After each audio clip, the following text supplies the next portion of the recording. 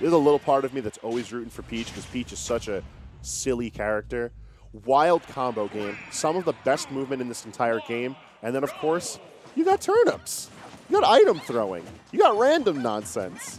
Sometimes you're not playing a little hot, you're a little stinky on the controller, it's okay. Stitch Face, not here.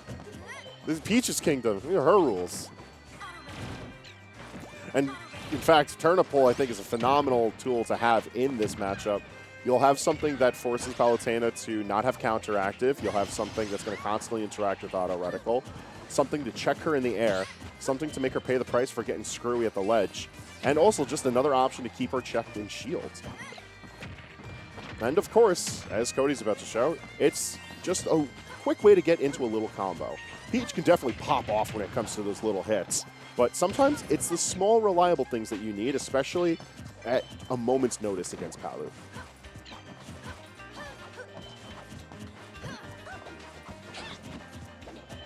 One thing that I think is going to be important to watch throughout the next 2 or 3 games is Cody's confidence to move in the air around Palu. There's a character that's like laid her stake as the bona fide character for denying aerial space. She can do it in numerous ways, whether it's the auto reticle, whether it's the explosive flame, or the better of her options, her aerials. Like, she's denying your ability to move in the air freely. You're on her terms. But if Peach doesn't have to respect that, that's just a ton of free damage for Cody. The onus is certainly going to be on Daemon's ability to just keep Cody from being able to land for free. Peach is going to jump a lot no matter what. But if she's paying the price heavy for whenever she lands, then you're playing the matchup right. And I'd say Daemon's in a good groove for doing that right now. Letting Cody get onto stage for free, though, big mistake, and giving him an opportunity to pull another turnip.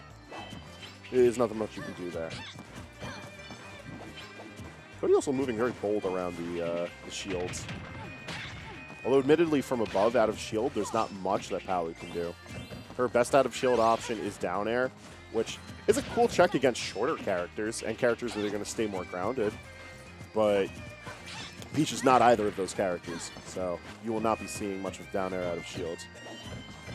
Nair out of shield, far riskier because it's just a slower option. But you get plenty off of it. Just a dash attack to clean up the stocks. Okay. It's nothing fancy. It's literally a button. Only getting 22% though off of Nair is kind of stinky and something that I want to see Daemon sharpen up. It's like a classic, like 46% you get off of chaining those Nairs together into an up air, and you get total stage control, which on a stage like Pokemon Stadium 2 is priceless. Get the Winky face out of there. No free extra knockback for you. Good catch with the up air. But we're not going to keep on sharking with it. The back air to deny the space, reset the ledge option, I think is really good. But Daemon keeps on setting up these situations to control the ledge really well, but is letting go of that control. I think recognizing where he's positioning himself is going to be pivotal to just cleaning that up. Not just against Peach, but just against any character. And that's just a hilarious punish. Cody reeling back. Fingers through the hair. He knows he done messed up. The classic roll alongside each other because neither of you can do anything out of shields. Let's talk situations all around. Curious to see who's going to be the one to really adjust the swing of the momentum. It looks like it's going to be Cody putting in some numbers and taking control of the ledge. He is going to let go of it almost immediately, though. Checking with down air works against plenty of other characters, but Palutena ain't one of them. If it's not Nair stealing away that aerial space, it's definitely going to be up air. The rising up air is no joke from Palu because that's just free damage. And at these middling percentages, that could also get very dangerous very quickly.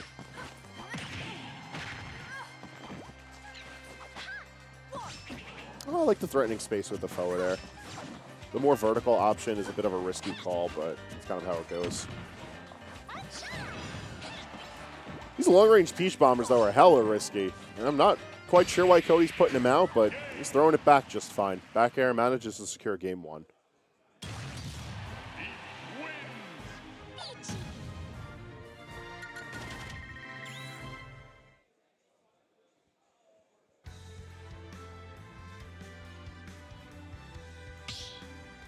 We're running it on back to Stadium 2. There's no reason not to change the stage.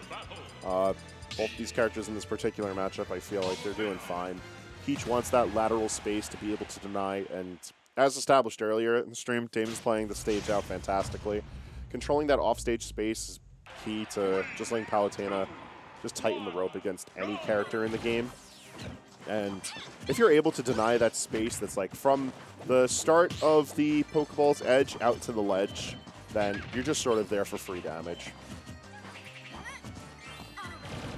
This is a great stage for understanding how well your character can control space, because you have so many visual cues that are relevant to the stage. Like the Pokeball being dead center stage is super helpful. You can kind of understand, like, all right, you got the Pokeball, then you got the platform, then you got the metal plate that's like around the ledge, and the literal ledge itself. And both of these characters do a really good job of just occupying certain stages of the stage, so to speak. Cody doing a good job of being able to weave between that center stage to ledge, off the plat. There's a very certain flow to it, and his combo game is really solid. When he's able to go off with it, he's got it. He's got it good.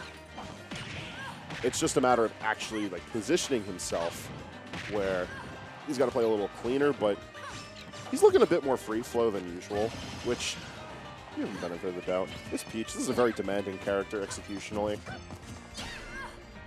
Sometimes you just sort of get that, though. You press enough buttons, they hold shield enough times, you got a million ways to kill. I'll never say no to a good shield perk. We love to see it. And I love to see the Stitch face in hand. Cody's definitely got those, but I don't think Daemon's going to give him the opportunity to actually take advantage of it. All right. It's not even a full combo, just the two-piece, and look at the damage. Chucked the wrong way. Sadness, but it's probably for the best. The reliance on Stitch and not wanting to toss it is sometimes its own detractor. Well, I will say Cody's luck has been crazy good for getting the winky faces. I say he gets 2 in a row.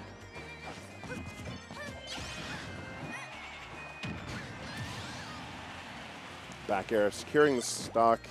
Might be a little late on it. I'm not worried about that Saturn hand, though. Now all of a sudden you don't have shields. You just really don't have shield. We're 2 for 2 on shield breaks. Cody truly letting me feast this set. All right, and a Q combo while Saturn is just sort of doing its own thing. I don't think it's active anymore, so you don't have to worry about that. It's free to shield for now, but who knows? We might say, oh, no, never mind. The boys back in town. The boys are back. The boys are back.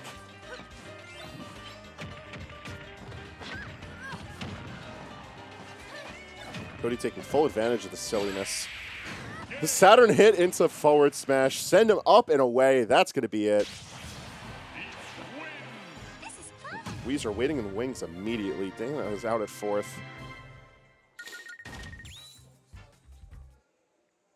I don't know about all that. Weezer looking like he's raring to go. He kind of wants to run back on that guy Wolf.